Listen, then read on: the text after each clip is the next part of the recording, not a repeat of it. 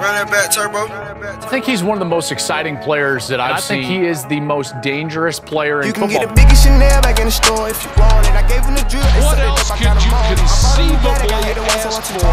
Taking these drugs, I'm gonna be up until the morning. That ain't your car, you just. He's one of the most dynamic playmakers in all of football. Just came in and out, running down off this way, doing all these shows. I've been on the road, I don't care where I go, long as I get paid. Bad little fire, she been on my mind. Soon as I get back, she can stay. Do this all the time, this ain't no surprise. Every other night another movie get made. Give the world what they want to hear.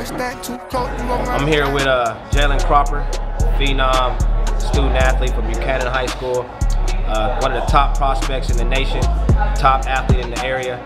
Jalen, for spectators at home that don't know too much about you, about your whereabouts, where you come from, let them a little bit know where you come from, you know, where your hometown is, and also where you at today in life right now. I come from a small town, Parlier, California. We grew up just a football family. I was 4 years old ever since I wanted to play football, and my dream's just been to get to the next level, always get to the NFL. That's been my dream since I was little. So during your whole recruiting process, does this play affect coaches, receiving coach, offensive coordinator, players? What plays a big effect inside your recruiting process? Probably just the school itself and what they have to offer there academic-wise.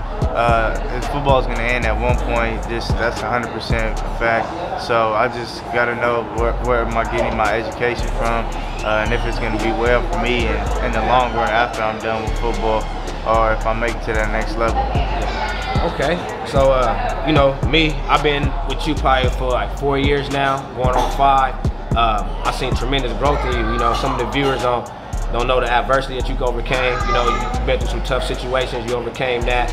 I know about 8, 9 months ago, you got hit with a little something. You know, it's probably a year anniversary, I hate to say it, but it happened like a year ago from now, which you were set down for a little bit.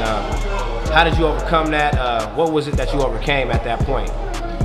You know, so I was in the hospital for about 3 weeks around this time. So yeah, this is the first year anniversary. But coming from that, it just helped me a lot. It showed me that it can't be taken for granted. Life can be. Life is a gift. Even though I don't have a bow around it, it's a gift. So I was luckily that my family was there to support me and push me through. My friends, coaches, everybody was there to push me through everything I went through. So at the end of the day, my mind was set that I'm going to play this season. Even though I wasn't able to walk at the time, my mind was set that I'm going to play all 10 games this season. And you know what? You did just that, man. You overcame that adversity. You stuck with it. What transition from you moving from your city where you was playing high school ball at your freshman to junior year to coming to Buchanan High School, teaming up with Kendall Milton and Brock Jones and the Tanner Blunts and majority of the players on the team. How was that transformation going from Sanger to Buchanan? How was that? Just walk us through that. Like, what made you make that move? So the transition was pretty hard. I believe that my dad just wanted the best for me. My parents wanted the best for me at that. I think I got that too with the coaching of Buchanan, with the players there, getting to compete with Brock. I'm happy at the end of the day, that helped me even more. Yes, okay.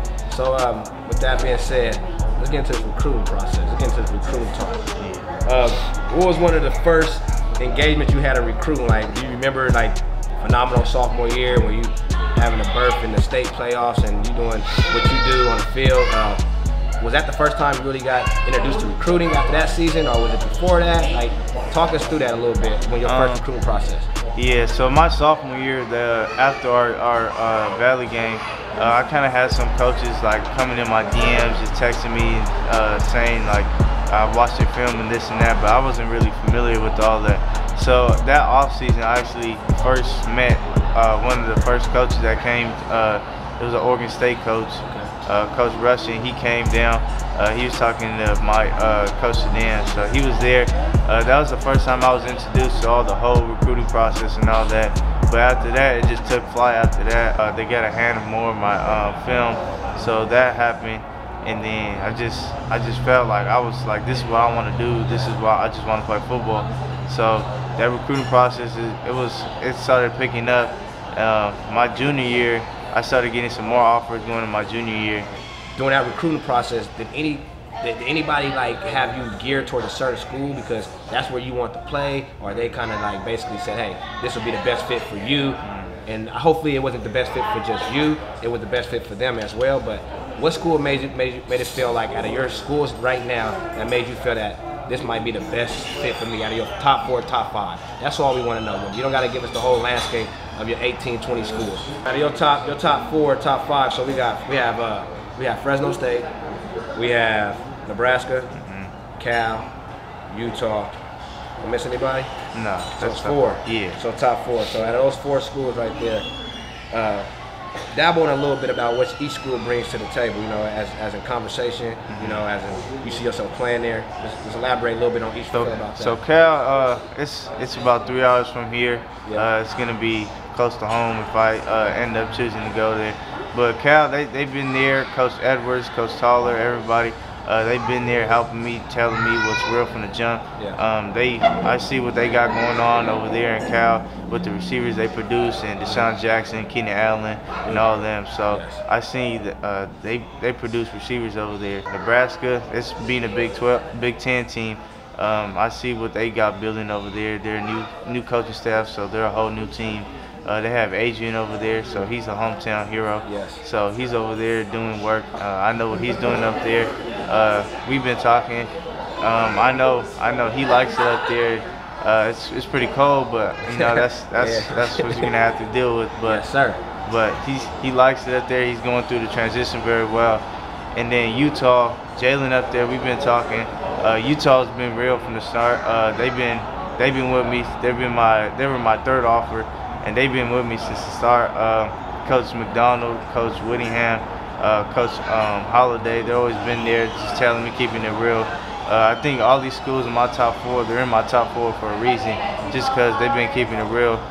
They told me what it is and what it wasn't. Yeah. So they didn't sugarcoat nothing. They didn't put nothing under the coat, just to show me that they want me there. They want me to go there to be a person that they can build and make me a man. So I've been getting hit with the question, why does Jalen want to commit so early? Why does he want to get it out the way? Why doesn't he wait till February? You know, he's this caliber player. You know, he has so much going on. Like, why doesn't he give him more time?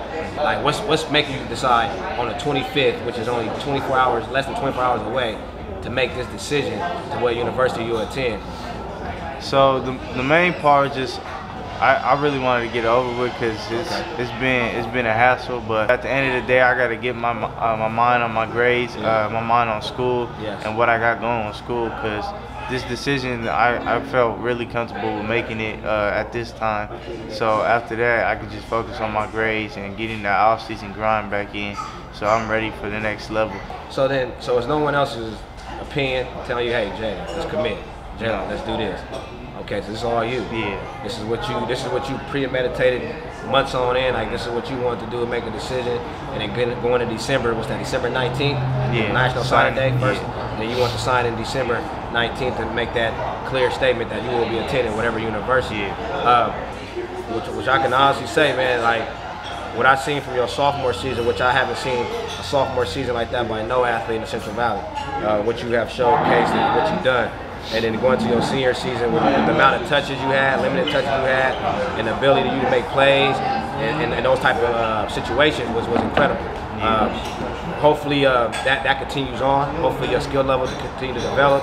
Hopefully you keep the same morals and values intact. And you continue on with that because you know, and the people around you know you got a bright future. You know what I mean? But it's easy to be taken away like that. And you keep that head of steam, bro. You keep focus, you keep determination.